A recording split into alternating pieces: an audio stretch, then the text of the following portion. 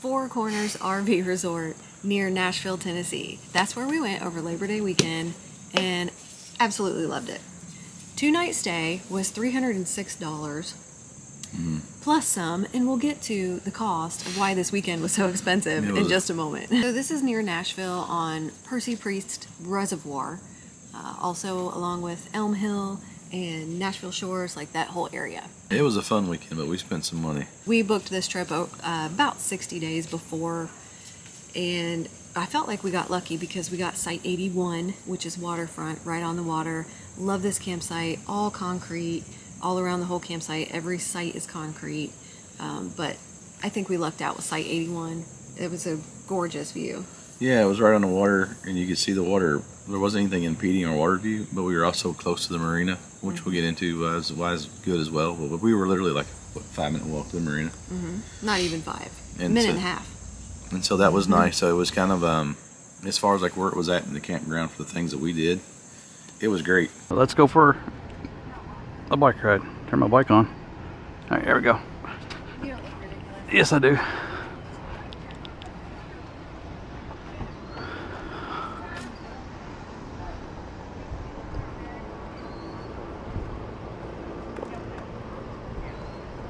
How are y'all?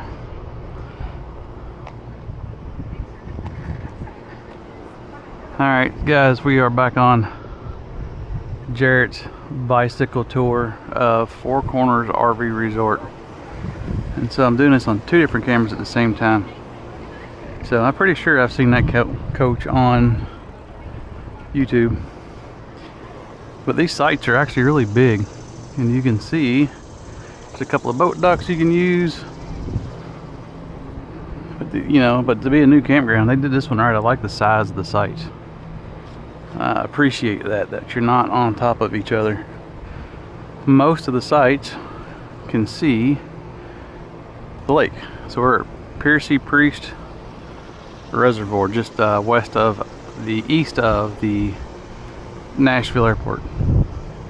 Far enough away that you don't hear traffic, but the airport's a good kind of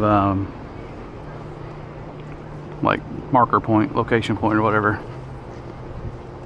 How you doing? Good, sir. I'm doing good. A lot of nice campers in here. One thing I will say about this campground, they want your campers to be 10 years young or newer, or you got to send a picture in before they'll let you in. No tents, no tent camping here, no pop-ups, no truck campers. None of that good jazz. This is kind of more of an RV resort. Nice beach there. People must be migrating out of the pool to the beach.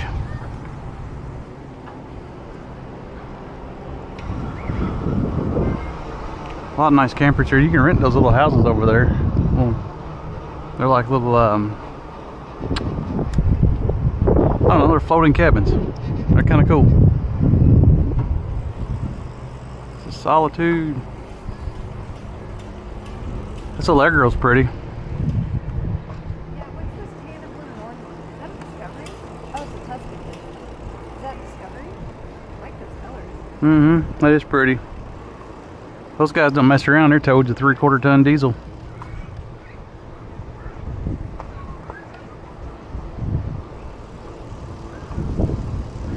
Very nice campground. There's Valerie riding with me.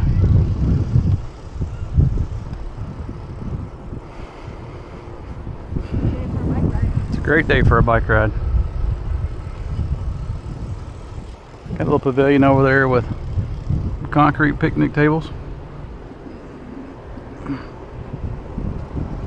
All the sites here are pretty level. When I leveled our sport trek, I just had to level it front to back. Left to right was in pretty good shape, so good looking on square body. Good for you, buddy. Like the truck. Georgetown, that's what we started in, Class A wise. There's my wifey.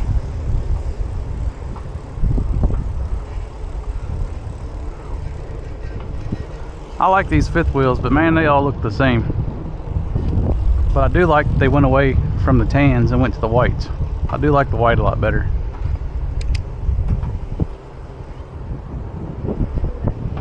Yeah, look at that view up here.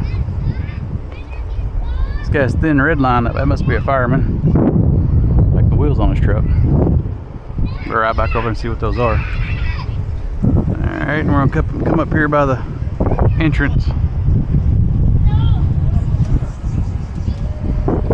they got the little general store there and the pool's right there. There's Kona Ice Truck. This is how you come in. Guy from Texas. We'll go back this loop. It's windy. Hopefully this wind noise ain't too bad.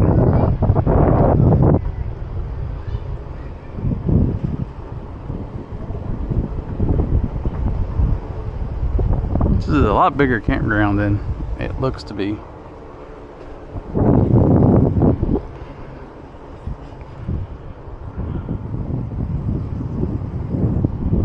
This is Labor Day weekend, and I'm surprised there's actually a couple of empty sites here. These sites up here maybe don't have much of a view. You can rent these little cabins. Those cabins are cute.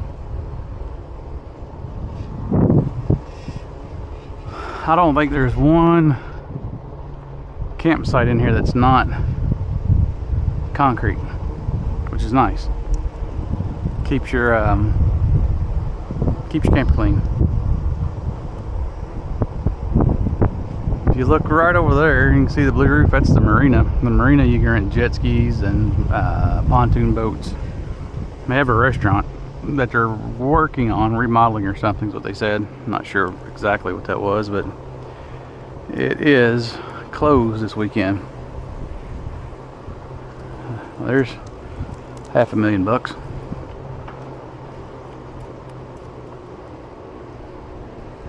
There's no Discovery. Probably the best made camper out here, besides the Airstream.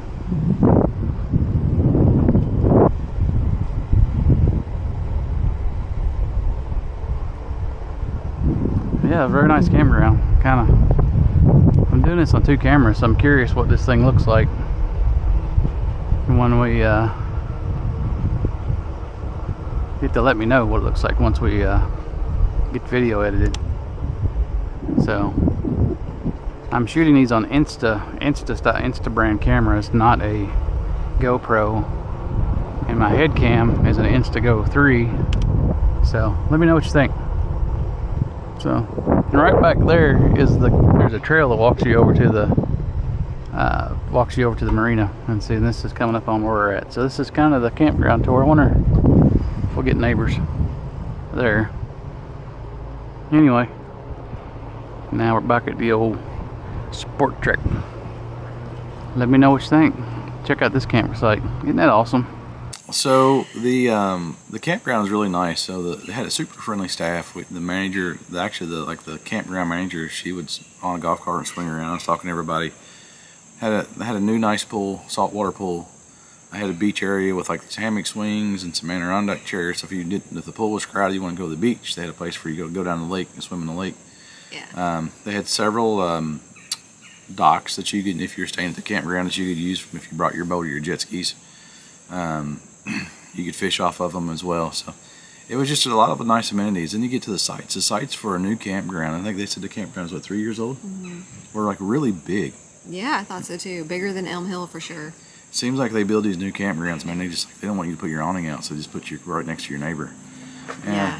And so that was nice, and like all the waterfront view. Well, I think you could pretty much see the water from about any of the campgrounds, but the water side campgrounds, I guess is what you would call it. I mean, you had like, I don't say 360 because your camper was in the way, so we'll call it a 180-degree view of the water pretty much. And there wasn't really anybody on top of each other, and it was just really just nice. And you had a good space behind the camper, green space, and I really did like that. That was a big plus for me. I loved that there was a lot of things to do. So you're right next to the marina, very close by. So obviously there's boat rentals, jet ski rentals, anything you can do on the marina. Their restaurant isn't opening yet until spring of next year, 2024.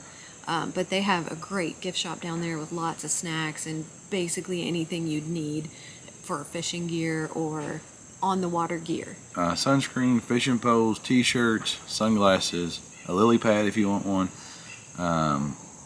ice cream. Everything. Ice cream. Yeah. So whatever you need, they got it. The Marina restaurant, when it opens, will have the largest floating bar in the state of Tennessee. Yeah, it looked really cool. Mm-hmm. I was actually a little envious. They were having like a private event that night, and we were like, "Oh, can we just like bring our dinner over here and eat?" You know, and they were like, "No, we're having a private event, and you can't even sit there right now until it's open." But it would have been a nice place to like bring lunch and sit, but not yet. Another thing I love about this RV resort is on the holidays or special events or special weekends, they bring in food trucks. One of my favorite things ever. I love food trucks, especially good ones. In this case, they had Nashville chicken and waffles truck, and there was a taco truck on site that weekend. So I had already planned, because they're really good about sending emails about what's going on that weekend and what to expect. So we already knew up front that these trucks were going to be there and at what times. And the Kona ice truck, kids love that one. It's like, I wouldn't even call it shave ice, it's crunchy snow cone stuff. And slushies out of a truck. But they were there too. And we knew ahead of time what to expect, so I didn't even have to plan meals or grocery shop a whole lot. We got the few basics we needed for breakfast. Other than that, we had planned on eating the Nashville chicken and waffles and the tacos. And we which did. were all very good. Like the chicken was really good from the Nashville truck. The tacos were really good. We had them for lunch and dinner, and it just made the experience that much easier. You can just enjoy being out on the water and then just running over the truck to get lunch when you're hungry. It was great. So I love that about this RV resort. They also brought in like a big water slide for the kids, so there was plenty of things to do. Our only dislike, or at least my only dislike, was the lake bugs. Yeah, they were bad. Yeah, we had our American flag light up that night, and I think that was a big mistake because every bug in the campground came to us. But we ended up turning it off, and it was these little white, like gnats. And I mean, you couldn't open your camper door for half a second and they're inside. At least they weren't mosquitoes. You know, they didn't bite, but they were still kind of a nuisance. So total cost of our 2-night stay, let's just break it down. Not gonna lie, this weekend was expensive, but We spent some money. it was. First, the 2-night stay, $306, including tax. Kind of high, but I guess what we expect for an RV resort. It's one of my things I love about this campground was it felt like it had luxury amenities, but without, you know, the requirements of what campers can stay there. Because typically on the luxury campgrounds, as you guys know who've camped a while, you have to have like a newer Class A, maybe a Super C, you know, to have those kind of amenities. But this place, I felt like had the amenities outside of like, you know, a special tiki hut or something, but you had all concrete, full hookups, water view, all the things, nice pool, beach area, but without the requirements of having to own a certain RV to camp there. That was cool. Another thing we liked about this campsite was the charge to site purchases, which in this case for us ended up being another $107 because it was so easy to just grab cards or a Snickers bar, or they had Dippin' Dots in their RV campsite store, and you could just say, hey, I'm at site whatever, whatever, and they charge it right to your card. Like a hotel. It was pretty awesome. Olivia would get on her e-bike and say, hey, can I have Skittles or can I have this? And we're like, yeah, whatever. And she'd come back and then it's kind of like that scene in Home Alone 2 where they get the hotel bill. You spent $12 on room service, you know. Yeah. For us it was $107. I don't know what we bought, but Firewood and Skittles. firewood was included in there.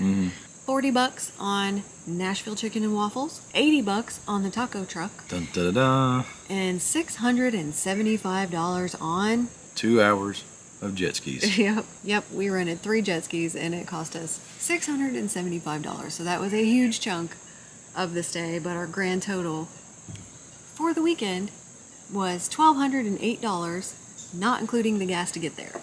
We're going to have to start a GoFundMe page. That's an expensive 2-night stay for a weekend of camping, but had we had our own jet skis, fine, whatever, but what? We would have spent $15,000, $30,000 on jet skis, so a rental every now and then, fine. They're just so pricey. They are. And I don't know how much you'll use one, but it was nice because, I mean, Bo and Elizabeth come down and we were able to go and just rent them. We were able to walk right over to the marina, jump on them. We rode for 2 hours. I think after the 2 hours, we were pretty much... We were exhausted. We were pretty much...